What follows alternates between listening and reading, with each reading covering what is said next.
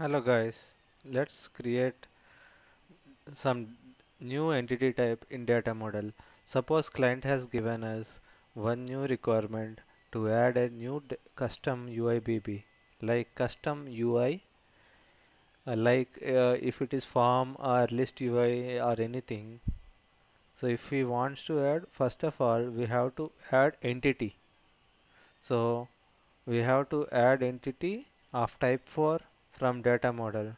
So first of all, let's see from UI level and understand what is the requirement. So click on new organization, any CR and OK. So let's see here. We are we want to add one more UIBB under customer details with one new attribute inside that. So that means one entity inside that one attribute. That means here we can add one field here inside one UIBB. So let's start that. Go to BP data model and entity type. Here let's go and add new entity. So new entities. Let's give entity name as Z custom and then I'm just giving type for change request. So changeable via other entity type. Save. Go to attributes and new entities and any name here. So data element. Let's give char 40. Click on save. It's okay. We have to add other thing also. So just give description as router. Now go to relationships. Let's add new relationship BP header. So from BP header we have to do leading relationship and relationship name is BP to zcust and to entity type let's give z custom and in cardinality so this should be 1:1 cardinality because it is in main page and it is form UIBB we are going to extend. So form UIBB means we have to do 1:1 and data element. So data element we don't need to mention explicitly and we don't need to mention anything other than this. So click on enter. So it will show this warning message. Ignore this and save this. Save changes and go back and activate the data model. So go back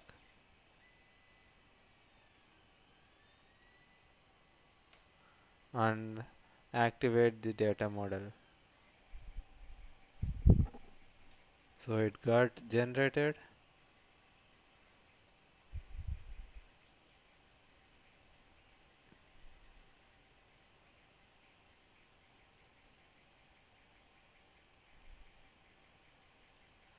Okay. Now let's go back and click on generate data model specific structures. Select BP. Manually we need to add structures. So here we have to add new entries, Z custom, PDF based forms,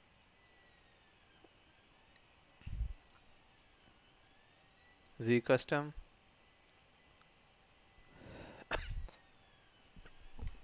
and then search application, key fields of an entity type, Z custom attributes z custom, and for attributes, and let's click on save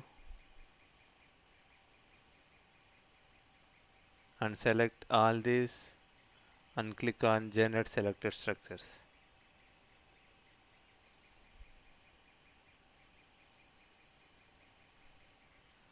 We can check them. So go back, go back, go back. Let's go to Genil model browser. So here we have to create one new enhancement. I think this enhancement is not existing.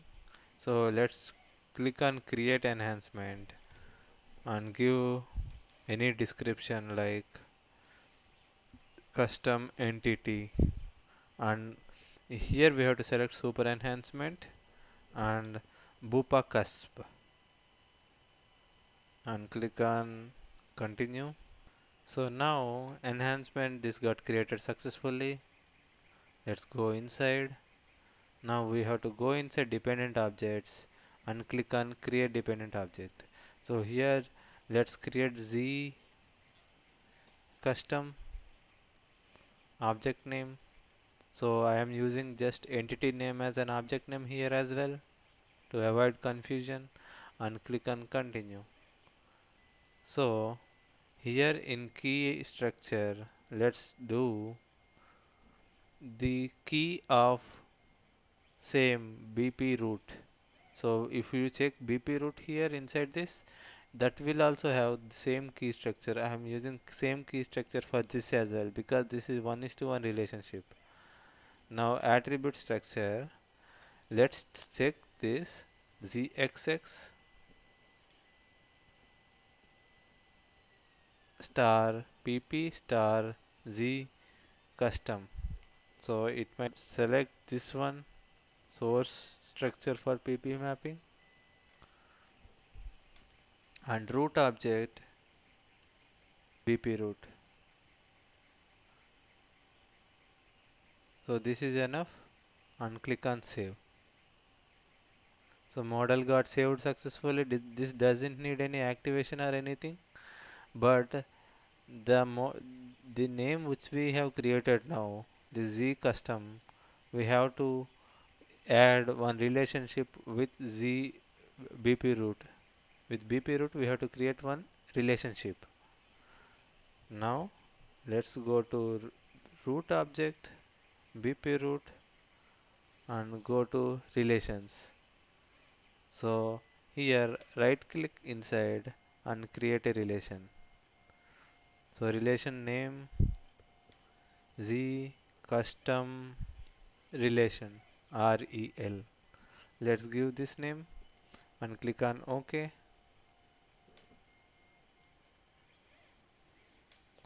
So here assigned object. So from source object as bp root to assigned object z custom. So card of the assigned object we have to choose 0 to 1 anything. So card of source object it is 1, assigned object is 0 to 1. This is fine. So I am just saving this and we have to use this as a reference and add the same one into one more configuration. So go to SM34 and go to VC star MDG star Genil star. Let's see. So we have to go to this second one Genil underscore C. C means customized. So we are doing customization. So we are doing this and click on maintain. So this is cross client.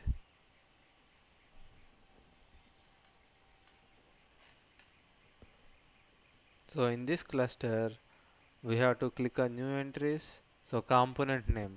Here we have to give Genil component name. It is Bupa. External object name is Genil main object name BP root, and then here object type we have to mention the object name bus 1006. So this is the object type. Now go inside and again we have to click new entry Bupa as component name, and here object name we have to enter, and entity type is Z custom as I remember, and then here entity object name Z custom means to this entity is assigned to which one in Genil component. So this entity is assigned to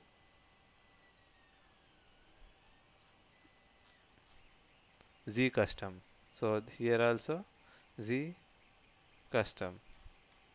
So entity type also custom and Genil also it's custom. So let's save this, and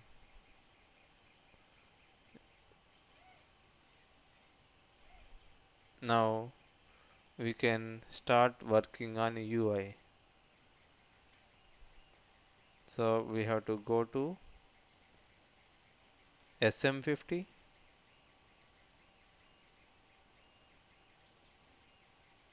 So in SM50 we have to go to FPM Farm UIBB GL2. If you are working in Farm UIBB, we have to go into this one and then create component configurations.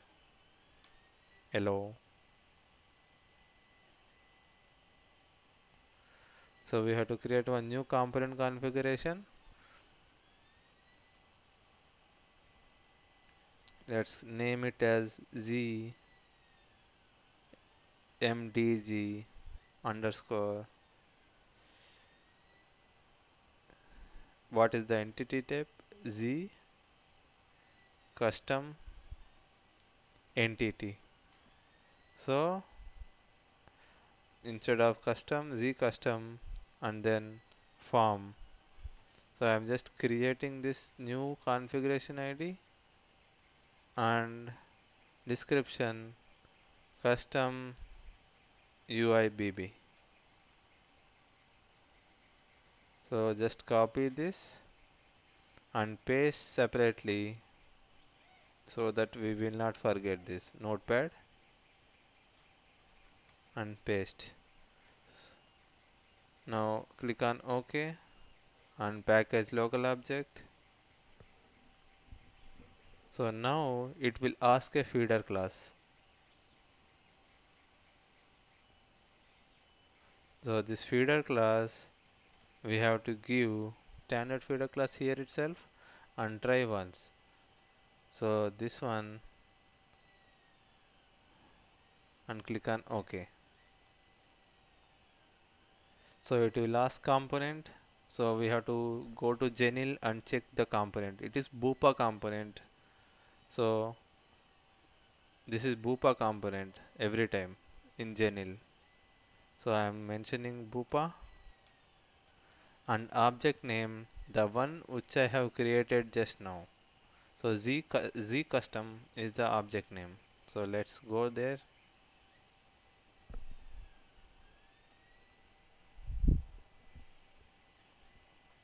So let's select Z custom here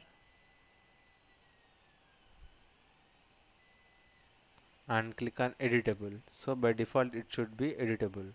So click on OK.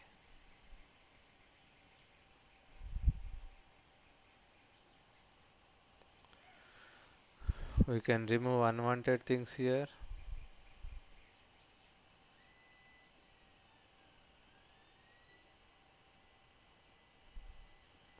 So instead of char, let's change it to custom rotor. So something like this and save this configuration. That's it. So if so all are fine here. Now just remember this one Z custom form. Now go back and go to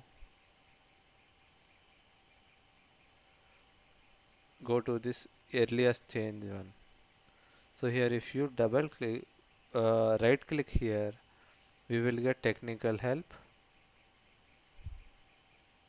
So go to application configuration. In application configuration, go to BSCU overview page.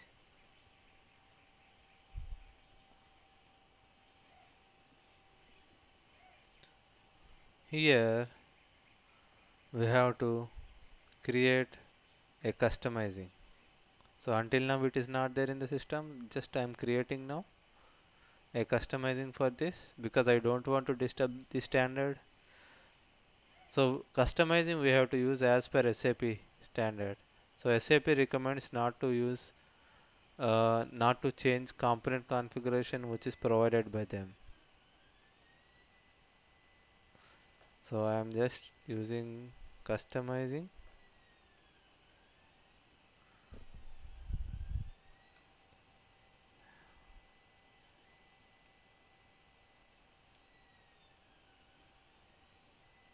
Any description and OK.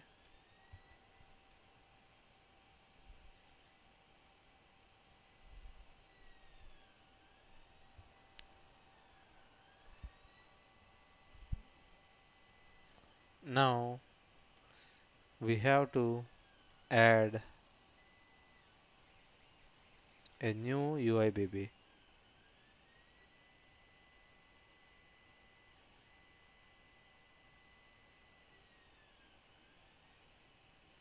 Add a freestyle component.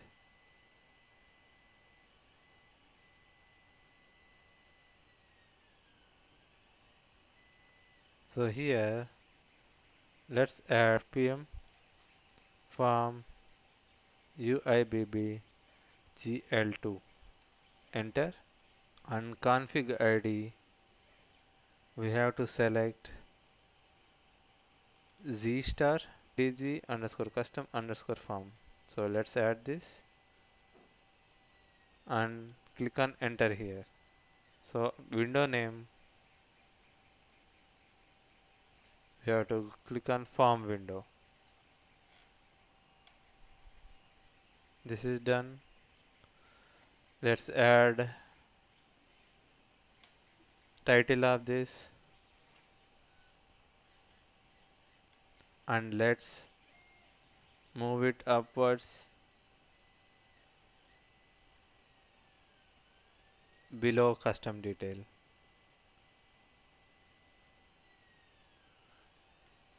That's what I wanted. Now I'm just saving this and again, so as I have added one relationship from Genil component and in data model also we have added one relationship. So here also we have to add one relationship which is called this. So inside MDG generally we will call as relations like that. In UI configurations we will call that as wire. So let's go to wire schema. We have to add a new wire. So click on this. So concept is wiring will be used to transfer data from one UIBB to another UIBB. So attribute of wire. So let's go down and fill here as well. So this and this one is same. So source and target. This is source component and this is target component. So here FPM form UIBB underscore GL2. So this is the component and inside this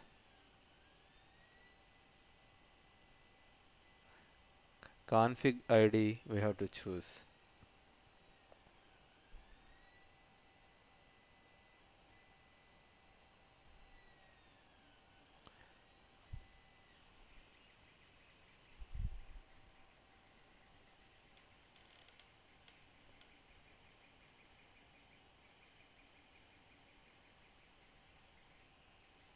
Now in config ID,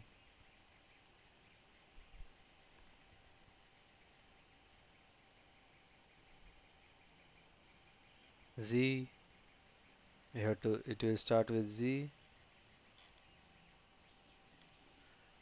MDG custom form. So I'm selecting this,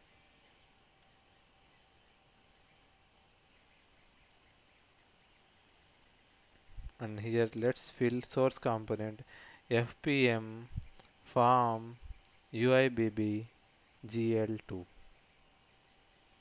So on source configuration should be BSBP root.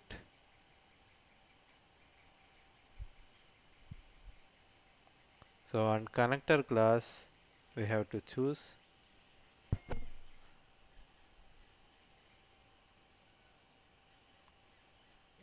connector class should end with REL,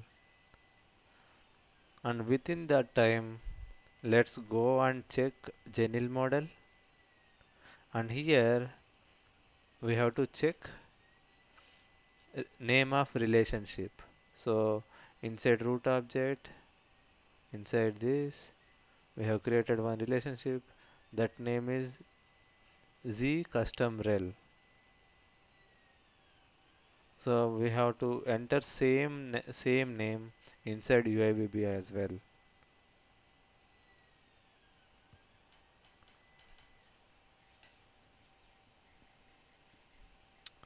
So Z custom underscore REL. So if we click on F4 help for this class, connector class, we will get this list. So we have to choose bold relation connector for BP. So let's see this one. Bold CLBSBP connector bold rel. So here identifier. So here port type we have to give LS, and port identifier is standard. So we can save this. So it got saved. Now we can go to NWBC and check same screen.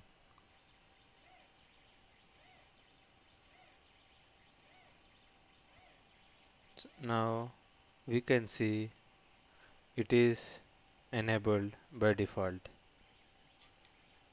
So we can use this and click on a enter button. Still it should not get cleared up.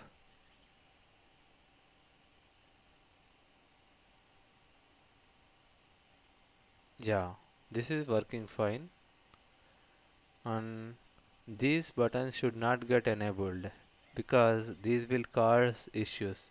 If I click on create button, it will create dump. So that's why we have to hide that from UIBB. So go to this and click on none option. Save this,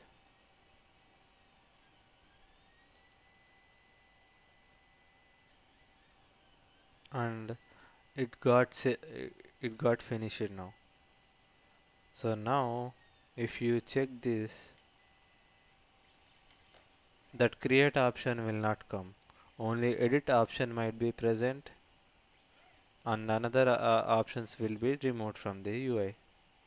So click on new organization and create planet.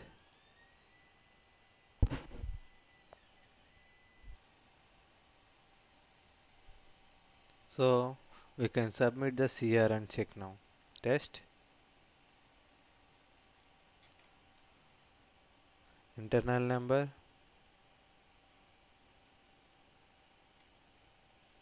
and name one anything like custom data and let's give custom router as test 123, and postal code, let's give US and postal code as 001. And this postal code, after clicking on enter button, this structure will change. Postal code will be changed into zip code by standard. Now city Las Vegas something. Let's give NY. Now I'm clicking on submit, so that we have to check this one should not get disappeared at first level. So I'm clicking on submit, and this will get routed to next level. So I'm refreshing this. It is pending with final check approver. Now let's go to next level approver, or else let's use SWIA T code, and then from workflow log we will get workflow ID. So 427645, 427645. Let's use this and without check. So now we have to be able to see the custom field data. Anyway, this is in staging area. It should not get cleared up until the CR gets final check processed. So, hello.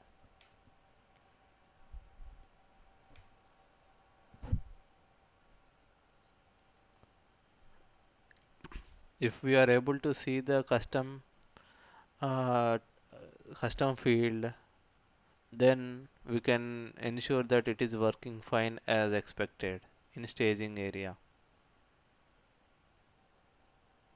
So let's see that. So data is not getting cleared up even after submitting from requester.